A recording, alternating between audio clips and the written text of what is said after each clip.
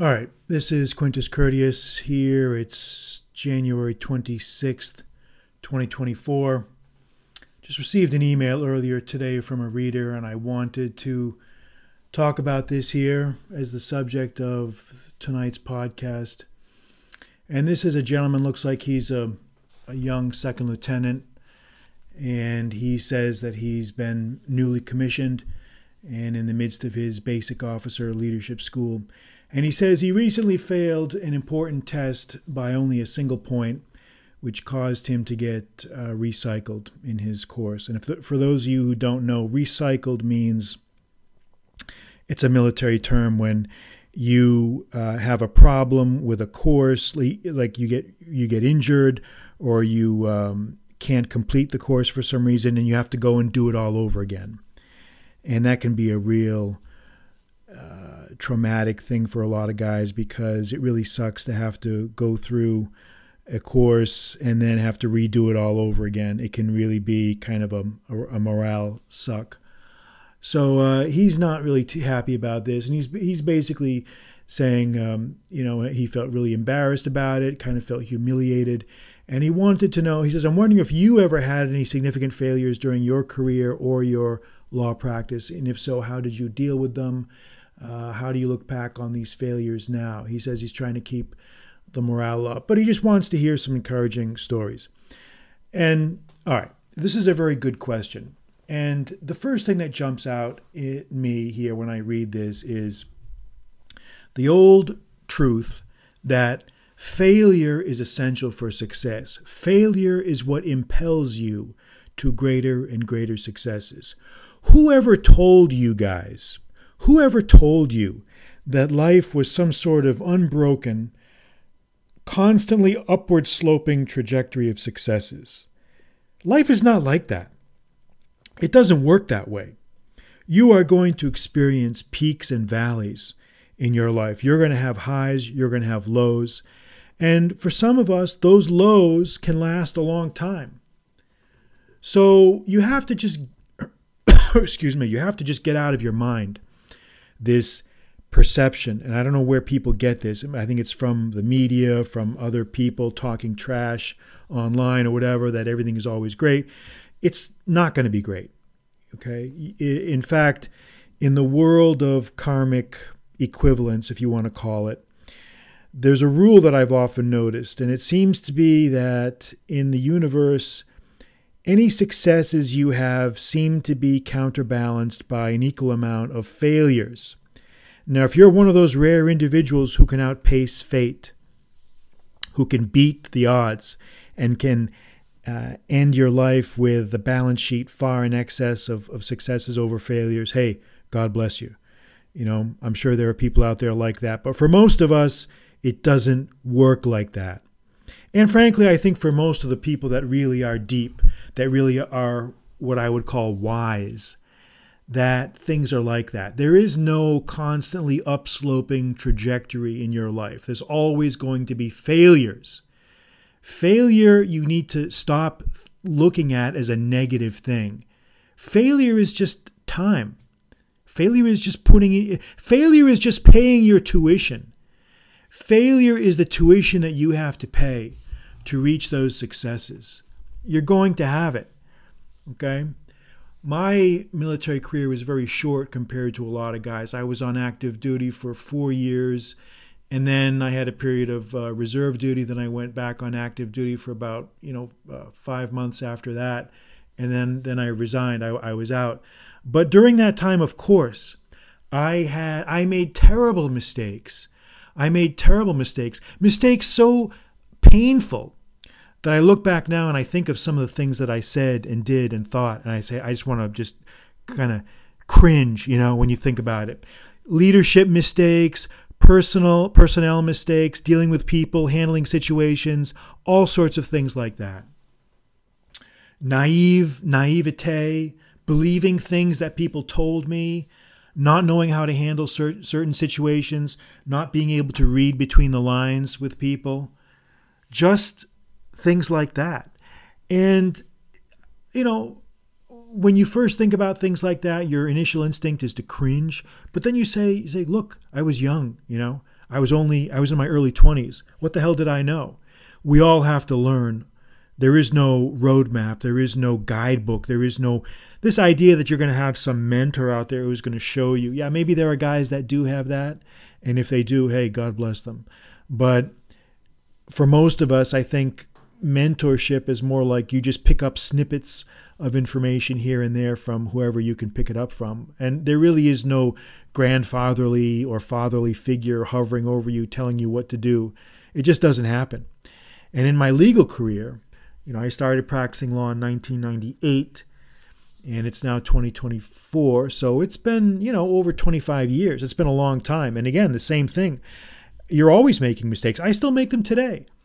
And it's part of the game. Mistakes you make with cases, with handling trials, with dealing with clients, what things to say to clients, what not to say to clients, how to handle business aspects, the technical aspects of your business, how to deal with people, how to deal with receptionists, how to deal with secretaries, how to deal with opposing counsel, how to deal with other lawyers.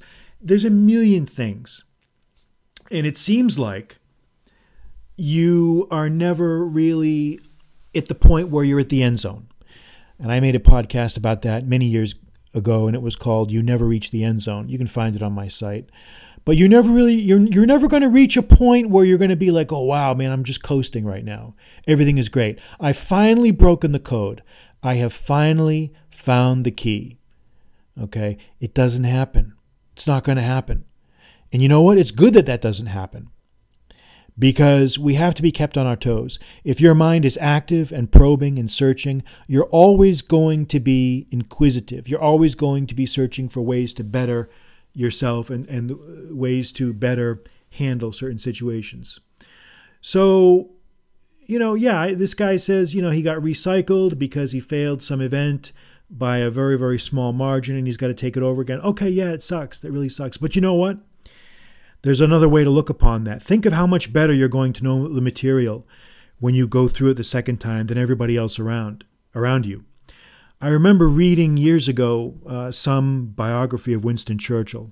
I can't remember the specifics, but I do remember when he was a boy, he was in school, and I guess he had some sort of learning disability or dyslexia, or he was kind of a discipline problem, I think. And I guess he failed some course of instruction or class, and he had to complete the English class over again. And he said, or the biographer said, that having to go through this English course a second time and to be exposed to these prose writers and poets, and to have to learn this material a second time, it made it sink into his head that much better. It had a very profound impact on his rhetorical and literary abilities, the seeds of which were maybe planted by that event. So what seems like a curse can very often turn out to be a blessing. You don't know if getting recycled is going to be a bad thing. You can't predict if that's going to be something good or something bad. Does it suck? Yeah, it sucks, because everybody else is graduating. You're going to have to go back and start over. It sucks. I'm not going to sugarcoat it. It sucks, But you have to keep on going. You have to keep on rolling. You have to keep on trudging, putting your head down, braced against the headwinds, and keep moving forward, because there's no other way. There's no other way. But if you think that success is one of these things that just lands in your lap out of the sky, it just arrives on your doorstep like a meteor out of the sky, you're wrong. Success is the outcome of many, many painful failures. And the guys who never experience failures, or experience very few failures, are the ones who are too chicken shit to do anything. And I firmly believe that. You need to be pushing the limits. You need to be probing, testing, pushing yourself, trying to see where the limits are and see what the boundaries of your knowledge are and how you can push beyond those. That's just how it has to be, because the alternative is stagnation. And once you experience stagnation, you can slip very, very into a death spiral where you just never grow, you never learn, you become basically a shell, an empty, bitter shell of a man. And I have seen that too myself, all too often, all too often. So that's my response to this young man here. You know, I have, you know, have I had any significant failures in my career, in my life? Absolutely I have. I've had many of them. But we have to remember, it's not the road. It's the final result that matters. George Washington, the father of our country and the commanding general of the Continental Army, which he commanded from 1776 to 1783 during the American Revolution, he lost more battles than he won. He lost more battles than he won, but he ended up winning. Why? Because he stayed in the field. They tried, but they could never eliminate him. They tried to wear him down. They tried to degrade him. They tried to whittle away his forces. And for a time there, it wasn't looking too good. Go back. If you really read about the American Revolution, you may be surprised at just what a tough son of a bitch George Washington was. And he did it with dignity and grace. And there were times during the initial years of the war, you know, times like Valley Forge and some of the aftermath of some of the big battles where he got trounced by the British and their mercenaries. Things were not looking too good. And it may very well be true that without French intervention, we may not have been able to pull that off. We may not have prevailed. We don't know. But it doesn't matter, because at the end of the day, he prevailed. He was able to keep his men together. He was able to keep the flag flying. He was able to stay in the field, and he was able to keep on fighting. And that's what it takes. That's really what it takes. You've just got to last long enough. He who lasts long enough will eventually triumph. And this is a truism, and one of the truest things I know. You've got to stay in the game, because sooner or later, everybody's luck turns for the better. Sooner or later, the worm turns for everybody. So that's what I think about that question. That's what I'll say about that. So I will sign off here until next time. I'm Quintus Curtius. Good night.